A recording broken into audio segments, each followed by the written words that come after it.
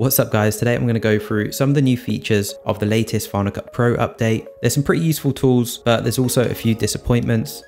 The first new big feature that they've added is this scene removal mask, and it will automatically cut out the background for you. And this effect is super useful for more advanced titles.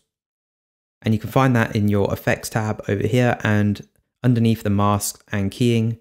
So to use this effect, you'll need to set up your camera on a tripod or a stationary position, have your subject move into frame and then leave the frame so that we have a clean slate.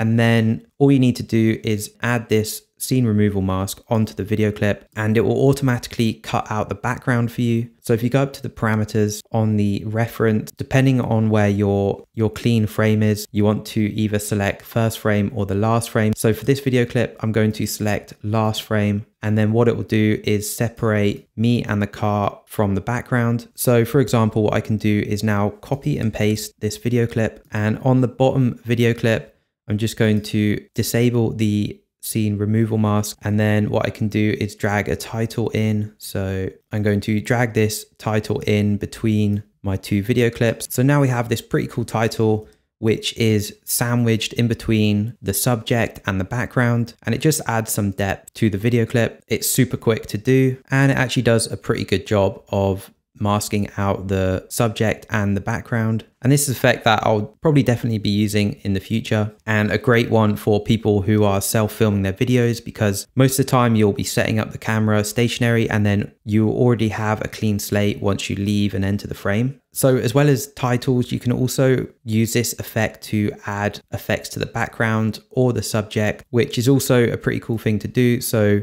if I go to my effects tab and just drag on a glitch effect to this bottom video clip, you can see now the background is glitching, but the subject isn't. And then we can also do the same thing. We can add the top video clip. So if I add on this outline effect, the outline effect is only going to affect the subject layer. And then also we can use transitions to do this as well. So if I press B on my keyboard and split this bottom video clip and select one of the edges, go over to my transitions tab, what I could do is add a transition to one of these, just add this distort transition. And then we can affect the background like that as well. And the subject will stay in place. Moving on to some other new features, they've added some new titles, transitions, and generators. So if I go over here to my titles tab and go to dynamic titles, they've added a bunch of new titles down here. But the biggest disappointment is that we didn't get the new live drawing title, which they released on the iPad version of Final Cut Pro, which allows you to draw your own titles. Would have been cool to have, but hopefully they release it in the future. Quite a lot to choose from, and they're all pretty decent. If you had just got started in video editing or started a new YouTube channel, it's really nice to have some of these things that you can just use. So if I drop one of these into my timeline and then double click on the text, that will allow you to change it. So we can easily change the titles in here. And now we have this pretty dynamic, colorful title.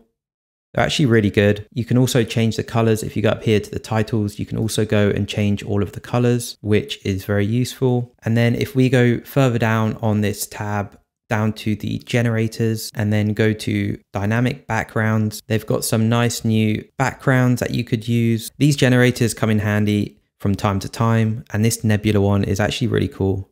And then if we go to objects, we also have a very limited number of objects that we can use, which are already animated.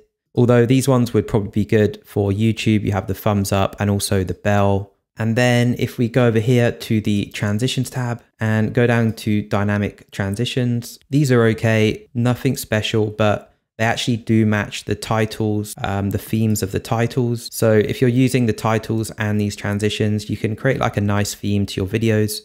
Like I said, if you're just starting out, then it's great.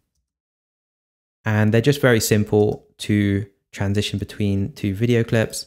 Okay, so moving on now to the effects, and they've actually added a lot of color grading presets. So if we go to the effects tab and then go down to color board presets and also color grading presets, they have quite a lot of ones to choose from. So if I add one of these to my video clip, what it does is adds this new color adjustment, which is underneath the color board. Now we have color board, color wheels, color curves, hue saturation curves, and also color adjustments. And color adjustments is just an even more simplified color grading option. It has these sliders which you can just slide back and forward to adjust your color grade. And then it also has added the highlights, midtones, and shadows, warmth and tint, which is actually kind of useful if you're trying to fix the temperature of your video clip. But I still prefer the color grading method of adding a LUT and then adjusting the color curves. So I'll probably stick to that method of color grading.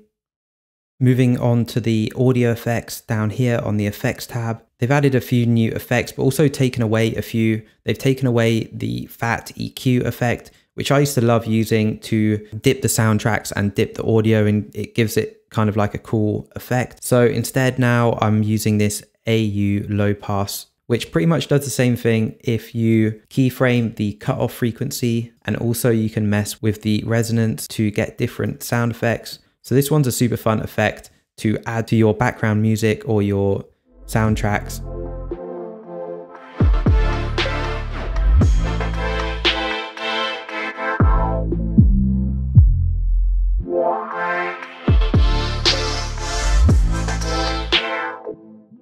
And yeah, that's pretty much it for this video. I'm going to be sticking with Final Cut Pro for the moment. I hope you guys enjoyed it. Subscribe if you liked it, and I'll see you in the next video.